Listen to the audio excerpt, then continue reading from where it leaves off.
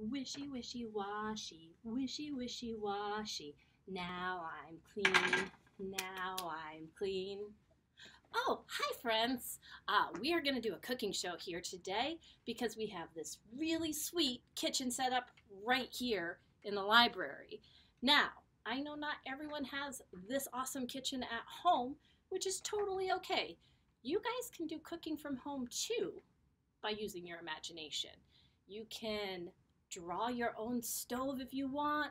You can pretend with boxes, and you can make imaginary ingredients however you can come up with them.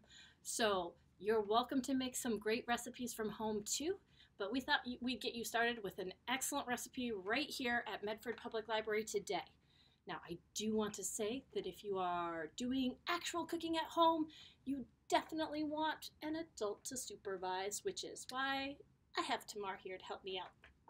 So, I don't know. I guess if I'm doing cooking, I need a recipe? Here's one. Ooh, a cookbook. That seems good. These are like real, actual recipes, Tamar. Well, if you're going to cook. Yeah, I want this one. Different book. Okay, what about this one? Vegetables. Nope. Maybe that one? Ooh, sugars and fats. Yeah, this is information. It doesn't tell me how to make stuff. All right. How about that?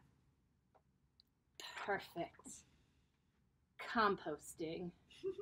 Huh. This seems like the perfect recipe book. I think let's make this one right here. Looks good. It's a ham sandwich. So, first things first, if we got a ham sandwich, I need my plate. And then, what's the first ingredients in a ham sandwich, Tamar? Bread? No, we don't need bread. Banana? No, don't need banana. Taco? Yes, we'll start out with a nice taco layer on our ham sandwich. You're going to want to make sure that's nice and smooth and flat, so you roll it out.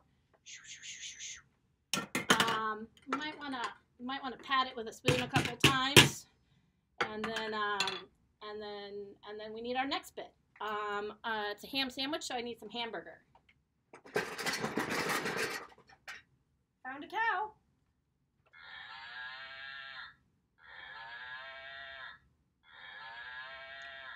Maybe too fresh. Can we get something else?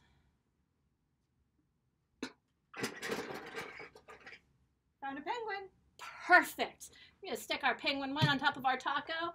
Again, we got to make sure it's nice and flat. So we're flatten it out a little bit. Alright, use this pot with holes in it. And I think that's good. What else do we need? Fish? Excellent. Penguin, fish, taco. We need something for the top, though. Waffle. And a waffle. I think this ham and cheese sandwich here is just about perfect. I just need one more ingredient. Do you have any toilet paper? Last one. Sweet. This is going to just go over here. And I guess we now know how to make a ham and cheese sandwich, and you can make your very own ham and cheese or penguin and fish sandwich from home. Please let us know what sorts of recipes you're coming up with. And at the very end of this video, if you're cooking for real, we have a super easy drop noodle recipe that you can do from home.